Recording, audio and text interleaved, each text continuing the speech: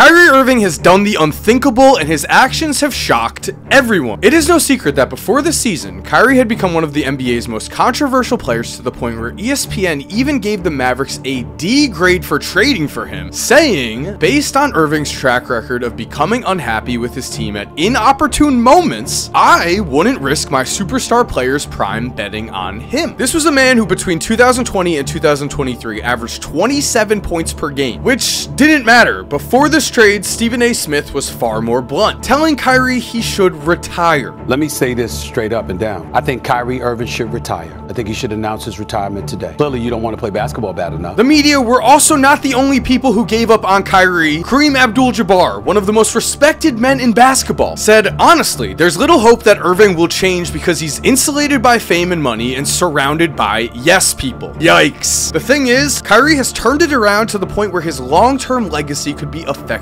forever. I have so many words to praise Kyrie that I end up with absolutely none. He's the most gifted player the NBA has ever seen. But what did Kyrie do to not only turn around his perception, but now playing in the NBA Finals to become one of the most successful basketball players on earth? Well, what's up? Mike here, and they say winning cures everything. So we know that winning is a factor here. In order to win, though, you need to produce. Headed into the Western Conference Finals, all eyes were on Anthony Edwards, as many said he was about to become the face of the NBA and was close to Michael Jordan's son. Edwards did a lot of talk before the series and during it, at first, until as a second option to Luka, Kyrie outscored Ant himself as Kyrie put up 27 points a game to Ant's 24.8 and shot 49% to Ant's 40.6% shooting. How did Kyrie morph back again into an NBA superstar? Well, the thing is, we need to realize that while this was impressive, this kind of play was also nothing new. Currently, at the age of 32, Kyrie has had two of the best scoring series of his career. His scoring outputs against the Clippers and the Timberwolves are only beaten by his three series that took place at the time of his top seasons with the Cavs. Many consider that his apex prime. Of course, that included his famous 2016 NBA Finals. In between his current success and his past success, we had the Boston Celtic and Brooklyn Net years. The fact that Kyrie is currently playing at a higher level in Dallas is extremely notable, as it shows us that it's not just off the court that Kyrie has changed. On the stat sheet, it is very clear Kyrie's play has improved too, and we can attribute this to one thing. Some would say the unthinkable thing Kyrie has done is that he has swallowed his pride, he has swallowed his ego, but in reality, the truth is, through his basketball and more importantly his life struggles, Kyrie Irving has grown and matured. He has found that it is not enough to just play like a star and go home when you're a franchise guy. You need to be a leader, you need to be a dependable teammate, you need to be dependable in general. And Kyrie has faced these struggles throughout his career head on. He has looked them on the face and he has taken them down. That is a scary thought for anyone who is not a Dallas Mavericks fan, as if we go back to Kyrie's playoff scoring list, we also find the real hard evidence as to why many gave up on Kyrie in the first place. Yes, we had the off-court drama. We also had the 2022 playoffs, where Kyrie had a chance for a revenge type situation against the Boston Celtics, and game one was just completely out of hand. This environment was ridiculous. The Nets were expected to put up some kind of fight with both Kyrie and Durant playing, but instead, this series became part of the Nets' catastrophic dismantle. Game one would end like this.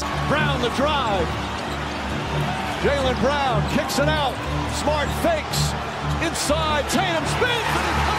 As against this pressure in general, Kyrie averaged just 21.3 points per game. He was, to put it very bluntly, not the guy that we see in Dallas today. And this was only one series, sure, but in a 5-game series loss playing for the Celtics against the Milwaukee Bucks in the second round of the playoffs, Kyrie shot just 35.6% from the field, took over 20 shots a game, and averaged just 20.4 points. Regardless, after the series, Irving publicly told Celtics fans he was going to stay. But there will be more spaces up there. Kyrie, how important is it to see number 11 up there one day? It's quite important, and I appreciate that, Scout. I joined in, but I shared it with some of my teammates as well as the organization and everyone else in Boston. You guys will have me back.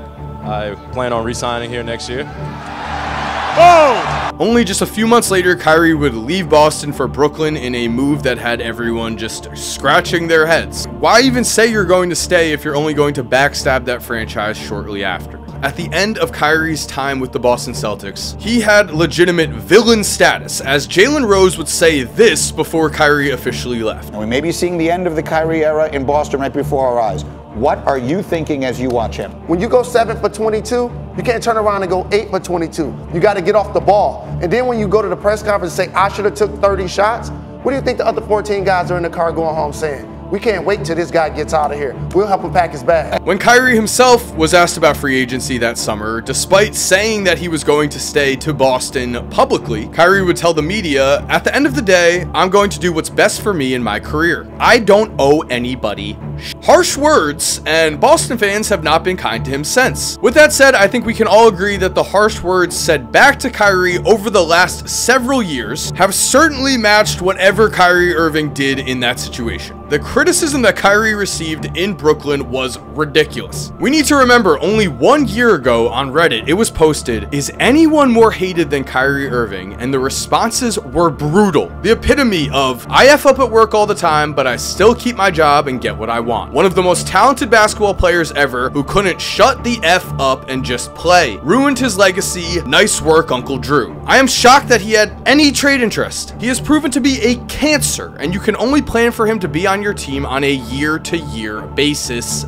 if that. Watching guys fanboy over Kyrie makes me think of girls who swear they can fix the dreamy bad boy. You know Kyrie is gonna F up whatever team chemistry he goes to next. He's done it every team he's been on, and the worst part is he's getting more efficient at it. He's doing it faster. But there are still guys waiting for this guy to blow up their team from the inside. Learn the lessons, bud. It ain't worth it. It is kind of funny to read these words after Kyrie has become the second option on an NBA Finals team. It is also here where we need to take a deeper look into Kyrie's mind and the reason why he has had such success after all of these comments were posted. Between the 2020 and 2023 seasons, Kyrie Irving was one of just 10 players in the league to average over 27 points per game. While the media was treating him as if he was Ben Simmons, who was just destroying any team he was on and not playing, Kyrie did not run from the controversy. Instead, he went onto the court and played at a superstar level every chance he could, but nobody cared. This to me is one of the biggest reasons for Kyrie's extreme 2024 success. Kyrie was an incredible talent. He is an incredible talent. There has never been a time where he has not been an incredible talent. We've watched NBA superstars such as Damian Lillard lose in the playoffs, and when they lose, a lot of times the team is blamed, the system is blamed, the coach is blamed, things outside of the player's control are blamed. Kyrie has not been given any of those excuses. He has not been given any of that grace for an extremely long time. But just like any incredible talent in this league, what has been proven is that when he is in the right system, when he is playing with the right players, Kyrie Irving not only thrives, but he is able to play basketball in the most important way possible. He is a winner. And yes, it does appear that that right system includes having a Luka Doncic, a LeBron James. It includes having another primary ball handler who can distribute, as Kyrie does what he does best, score the basketball. Why though with LeBron did Kyrie demand a trade, but with Luka, Kyrie has returned to playing his best basketball, has praised Luka, and at times Kyrie looks like he is genuinely Luka's best friend. Well, remember the words of Kareem. Kyrie won't change because he's famous and surrounded by yes men. It is here where I think we need to give Kyrie Irving the ultimate credit. He has been surrounded by people like that. However, he has grown in spite of this. Kyrie's redemption arc is the most shocking story in the NBA this year. With the Cleveland Cavaliers, Kyrie won a championship, and the shot he hit is forever etched in NBA history. The overwhelming majority of Cavs fans is that they love Kyrie, he brought them a championship, how could they not love him? The thing is though, in 2017, Kyrie went days without talking to his teammates during the playoffs. Days without talking to his teammates. He also did not tell LeBron that he was going to demand a trade. What he did do is tell the Cavaliers front office that if they did not trade him before the season began, he was going to get surgery that would require him to miss the season. That led to the Kyrie Irving Isaiah Thomas trade, which frankly, for the Cavaliers, is one of the worst trades of all time. Why was Kyrie acting this way at this time? Well, before LeBron, Kyrie had taken the mantle as the Cavs franchise player. Yes, he was on a horrible team to be fair, but he was also the man on that team who had the mindset to be a franchise player. He played the part of a #1 pick in a Team USA practice while playing for the select team. A young Kyrie famously had the confidence to call out Kobe Bryant in one-on-one. Are you crazy? Are you crazy?